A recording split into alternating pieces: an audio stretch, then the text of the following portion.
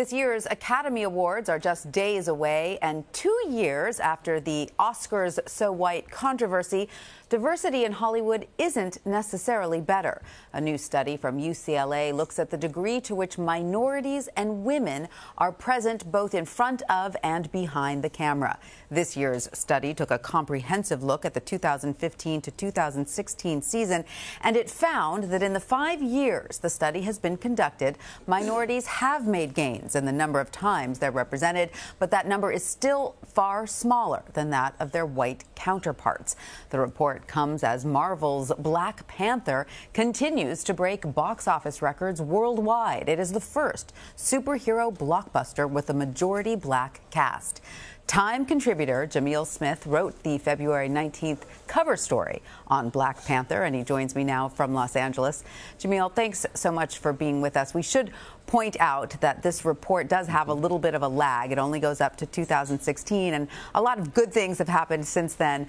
But getting back to the report, there is progress, it says, but minorities remain underrepresented on every front.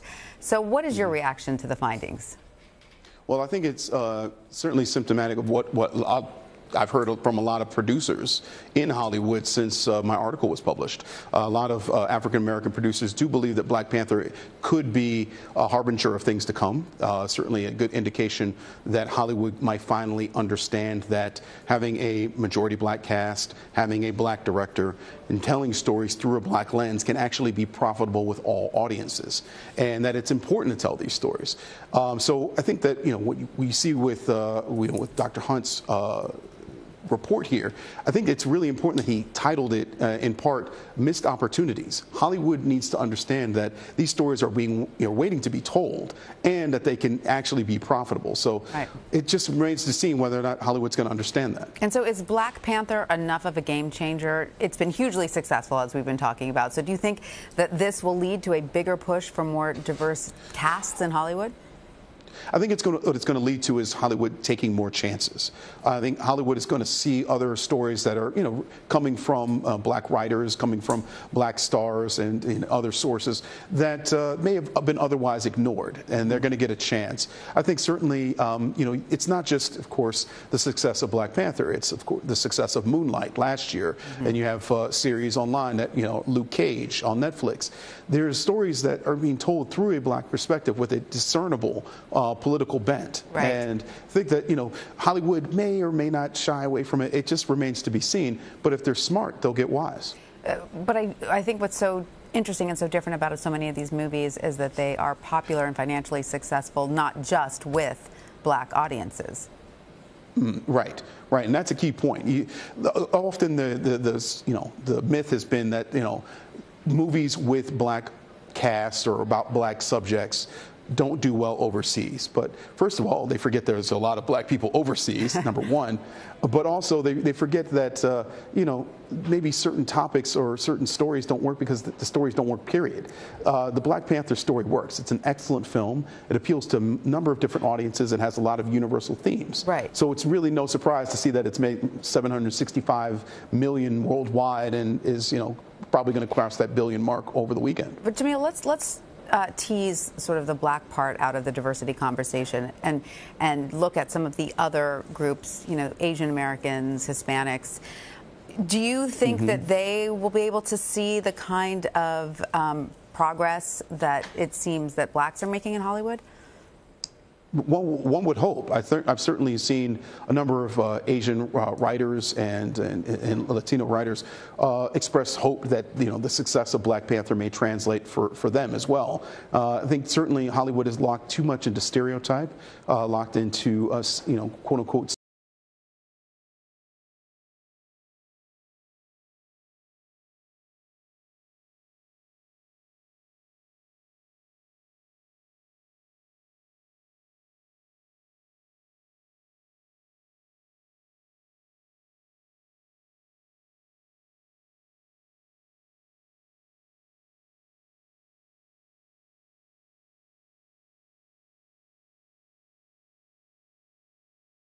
representation is getting better.